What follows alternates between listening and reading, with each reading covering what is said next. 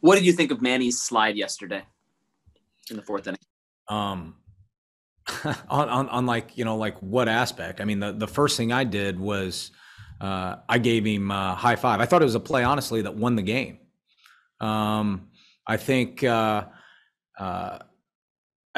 think it shows, a couple things. We got 5 guys out. This guy's playing his butt off on a day game where we've already won the series. You got Jake Cronenworth busting his tail down the line. And you got Manny staying out of the double play. And quite frankly, it's a clean play. It's a play that coming up with the Blue Jays, it was a play, we talked about, we were drilled into as young minor league players. And so it's just a weird narrative, honestly, for people to have, such a crazy take, like it's acceptable to give up. It's acceptable to not try. It's acceptable. So I thought it was a play that won the game yesterday. Honestly, it keeps an inning going. And I believe that was the inning we scored 4 runs on. And my guess is if you give up and Jake's not busting his butt and Manny's not doing his job, then it's probably a 1-2-3 inning and we probably lose that game. That to me is the story. Hi, Jayce. Your answer to AJ Caswell on Machado was pretty thorough, but are you surprised that was even a thing, or does that reaction happen just because it's Manny Machado and anything Manny seems to do always seems to trigger some sort of reaction?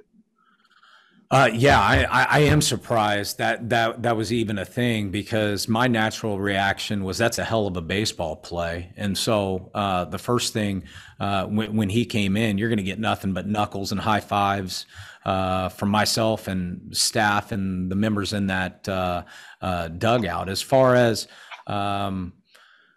with it being Manny, it's just honestly, it's like a tired narrative. It's so tired, to be, labeled. And it's like, look at what this guy's done. And look, it's fun to be judgmental on guys when they come up to the league and they're young and all that. But you look at the way this guy's played, my time around him, the things that you hear around the league, they couldn't be any more 180 opposite of what is true. And I've always thought this. I was taught from a coach a long time ago, and it's always stuck with me, is you want to know what type of teammate a guy is, or you want to see what type of teammate is watch them run the bases, because you don't run the bases for yourself. You run the bases for your team.